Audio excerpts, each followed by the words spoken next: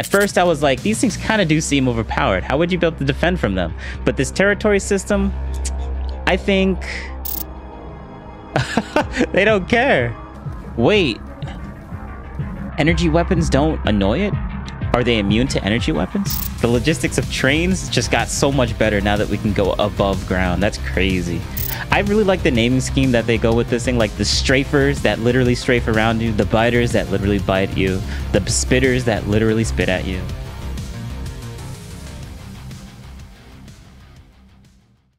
All right, hello, my name is Mr. Whyzguy, and welcome to Factorio's website. Yes, and we're going to be talking about the Demolisher.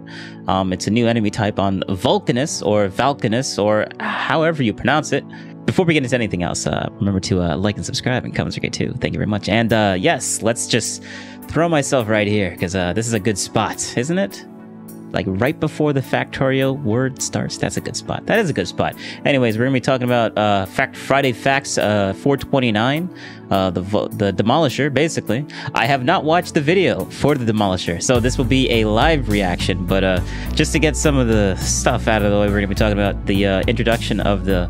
Well, yes, the Demolisher. Segmented enemies mechanics, because I got notes that I'm reading off of. Combat and strategy. Volcanic eruptions. Territory and the territory system. A completely new system. That's cool. Let's watch the video now. And it's in 4K on YouTube.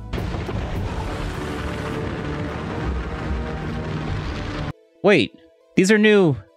Sorry, I'm going to do a lot of pausing, because like this is my first time watching it. We got new miners. What?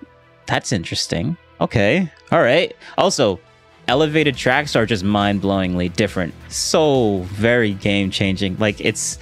Oh, man. The logistics of trains just got so much better now that we can go above ground. That's crazy. But anyways, let's keep going. I'll try not to stop it so much.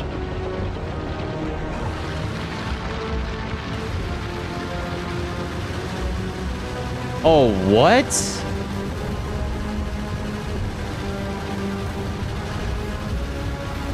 Yo.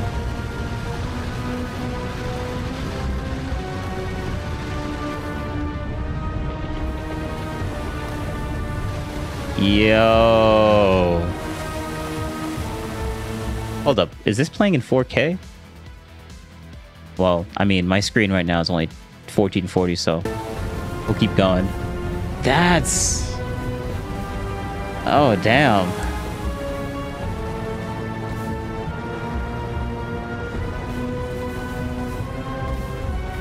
Those things are literal giant tanks.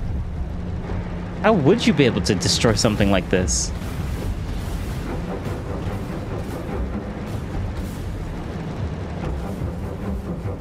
And it just continues on destroying everything else. That's crazy. Oh, we're only halfway. There's more?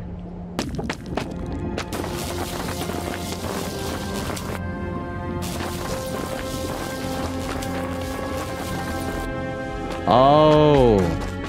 Okay, so what's going on is that whenever he steps into the cloud that this thing leaves behind, it damages him. That's an interesting mechanic. That kind of sucks. Oh, it's not moving as fast. Interesting. Damn, they're so... Whoa, this one's giant. So they come in different shapes and sizes.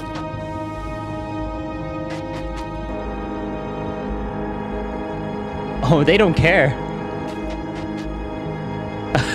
They don't care.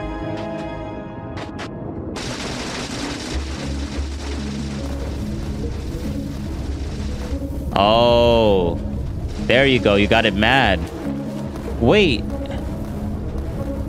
Hold up. Here's a theory.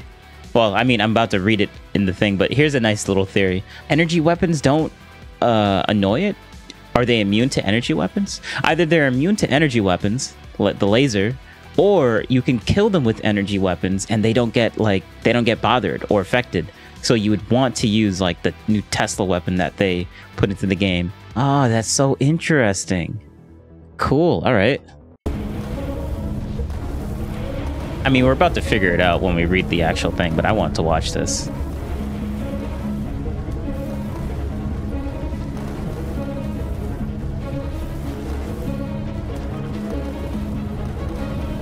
Oh my god.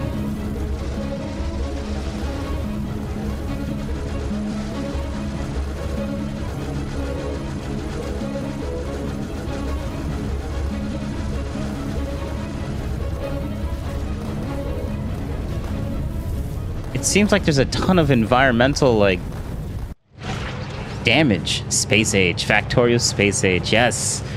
By the way, this is coming out in October 21st.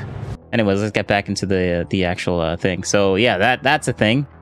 They also talk about the prototyping and how they prototyped it. They literally just used a biter. And one last thing about the segments. I forgot about that when for prototyping. I think basically, because they didn't really go in depth in this, you should try and destroy the segments. You attack the segments instead of the actual main body or the head. The head probably has the most amount of armor. But if you, it looks like if you light fire and you have it burn throughout all the segments, you do like a multiplicative damage. Or wow, look at that. Even the mines are pretty damn good now. Wow, that's pretty cool. So it seems like this thing has the Demolisher. I really like the naming scheme that they go with this thing, like the strafers that literally strafe around you, the biters that literally bite you, the spitters that literally spit at you, the wigglers that literally just wiggle around from the other new planet from I forget what you call it, but it's like the swampy planet.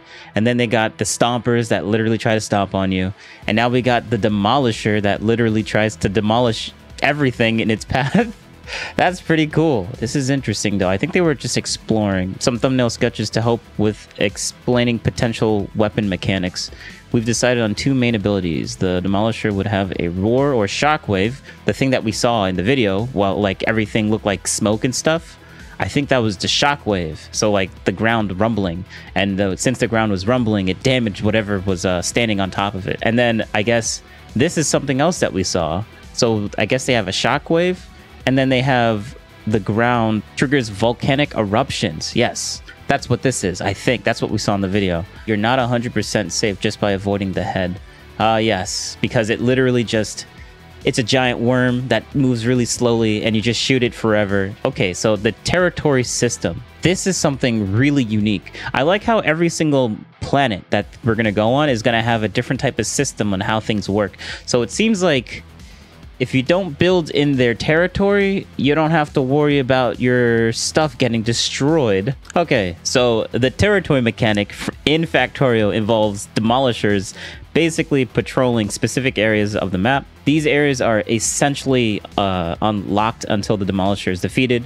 Once you take down this massive enemy, the previously restricted territory becomes accessible, allowing you to expand your base or operations. This mechanic adds a strategic layer to the gameplay, as it forces you to conquer powerful enemies to gain more space and resources for your growing factory.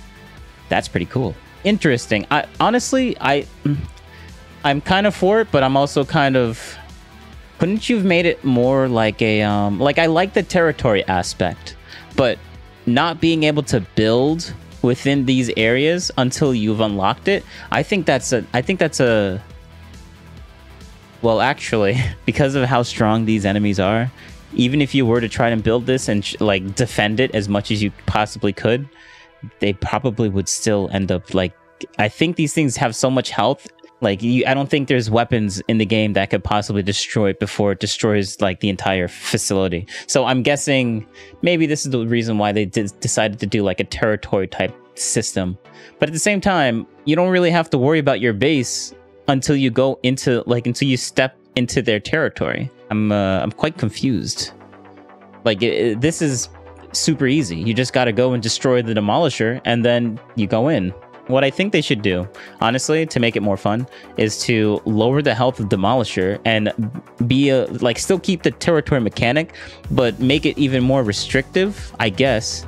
But so it kind of forces the player to actually try and build in these locations and then try and, like, fortify those specific locations extra beefy, like the strategic value would be even more there. Or you could just avoid it entirely, but be very, very restrictive. That would make it more fun, honestly. But kind of making it like you can build right up to the edge and you'll be safe. Like maybe that's not, maybe there's some leeway. Maybe there's some leeway. I don't know. There's no need to build perimeter walls. That is funny. That is funny. Some players feel the Demolishers are overpowered and others think they are in a good place. If Demolishers were a conventional enemy, then they would be too strong. Okay. Now reading this, I kind of understand why they're doing it the way that they're doing it with the territory system. I think the territory system is probably the biggest thing in this entire update. What their explanation is, because it seems kind of really overpowered. I think what they're trying to do, since they have multiple planets, they don't want the same thing. They want to try some different. They want to try different things, different mechanics for different planets. Typically in like normal Factorio, you can kind of cheese your way to the end without putting too much investment into your character. In the combat side of things, everyone can kind of just cheese it, but this one kind of forces you to do that. It forces you to really heavily invest and actually like use all the different mechanics that Factorio has to offer in the combat system to actually defeat these giant things. I actually like that. I approve. I approve, because every other planet, you can do it the normal way that you normally do it. But this one, you really got to heavily invest in something that you wouldn't typically do in normal Factorio. So I think this is a good move. I think that's a good move. Yeah, I like this. I like this direction. At first, I was like, these things kind of do seem overpowered. How would you be able to defend from them? But this territory system, I think I kind of like it now that I'm thinking about it more. But anyways, just remember to like and subscribe, and comments are great too. Thank you very much. And yeah, I don't really have much else to say. But thanks for watching.